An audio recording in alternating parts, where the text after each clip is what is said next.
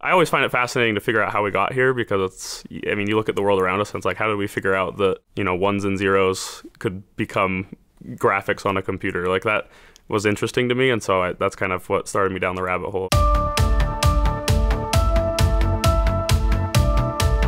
At a young age, I kind of always enjoyed playing computer games. League of Legends was kind of like the drug of choice, I guess you could say. That was kind of what overtook me when I was like 10 when it came out. Kind of been steady playing that ever since. And so I started being fascinated by the hardware. Everyone builds their own computer so they can get, better at the game, get better graphics. I kind of liked programming, but I wasn't as into kind of the software development, and I kind of was more interested in how it interacts with the hardware, and so that's kind of how I ended up going into computer engineering. I chose UVU because it's close to home. I kept my job, and so it was really easy with my scheduling, and then cost and the class size was important for me as well. I wanted to be able to interact with my professors in a more meaningful way. I mean, you always hear about the classes where you have hundreds of people and the professor doesn't really know you. So that was kind of what I assumed college was like. And then now that I'm been through most of my college, my undergraduate,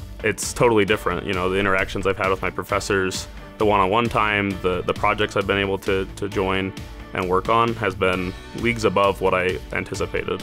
Initially, I was in Dr. Shikarama's class, digital signal processing in the spring. He had a couple openings for the wind turbine project. And at first I was like, that sounds really cool and I want to be involved. I beat myself up and didn't apply because I didn't feel like I knew enough and I wouldn't be, a great enough asset. And so I kind of, piddled around and decided not to apply. And then fast forward a few months, he had another opportunity for the fire project. And so I was like, you know what, I've got nothing to lose. I'm just gonna go for it and see what happens. And so I started working with him on that project. And then after we kind of wrapped that project up and was working on our publication, he offered me a position on the wind turbine project. And so I jumped on board and started working on that as well.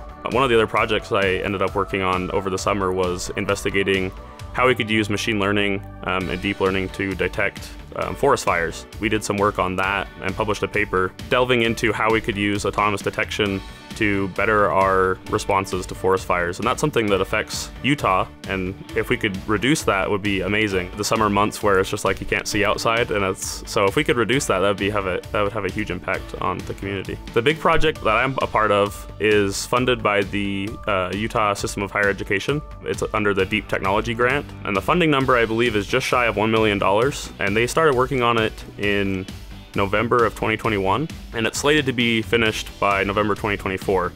And the grant money was for developing a fully autonomous system utilizing drones and machine learning to investigate wind turbines to kind of do the fault diagnosis. So essentially the drone is path planned, so we have a path planning team that kind of figures out how to make the drone fly to the turbines and inspect it autonomously. And that's utilizing a lot of cool technology within AI and deep learning. And then it'll take the images of the blades, and then we're tasked with developing some machine learning, deep learning algorithms that can detect whether or not there's faults on them and kind of what kind of faults there are. And that's been a lot of fun, and it's been a big challenge because I think we have something like 55 students, undergraduate students work on it. We've hired 2 PhD postdoctoral researchers as well in CS and mechanical engineering. And so it's a huge project, and there's a lot of cross-disciplinary work being done. There's mechanical engineers, CS students, electrical engineering students.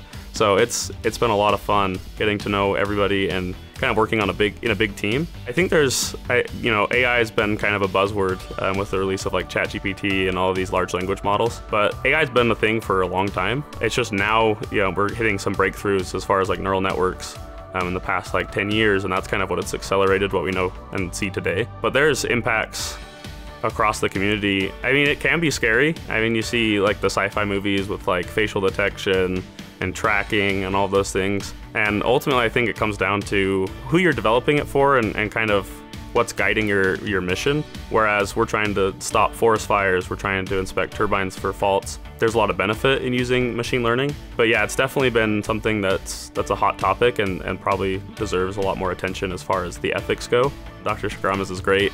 He's been a great mentor to me, helped me understand key aspects of machine learning and deep learning, how they apply, and ultimately given me the power to learn myself, gave me the confidence to to be sure of myself and what I know and what I can learn. So that's kind of been a huge asset for me, is having that relationship with him, and that mentorship has been amazing. UVU is a place for technology and student involvement at a much higher scale than a lot of people assume.